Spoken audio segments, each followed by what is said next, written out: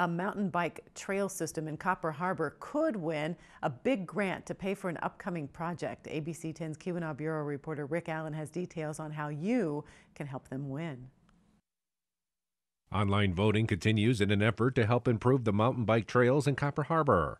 The Copper Harbor Trails Club is competing against 11 other world-class locations for a share of $100,000 for trail projects. Only the top 3 vote getters get to split the pot. Copper Harbor, with a lot of the more mountainous regions around here, we have some of the most vertical in the entire Midwest. So that, I think, kind of brought some attention to us. If the Copper Harbor Trails Club wins the competition, the real winners will be those who enjoy the trails because it will help build an intermediate and expert level downhill only trail called Overflow. The match will be coming from the Copper Harbor Trails Club to match the $35,000. So it'll essentially be about a $70,000 project. Voting is done by following the link on the Copper Harbor Trails Facebook page. The deadline to vote is next Friday. For ABC 10 CW5 News Now, I'm Keweenaw Bureau reporter Rick Allen.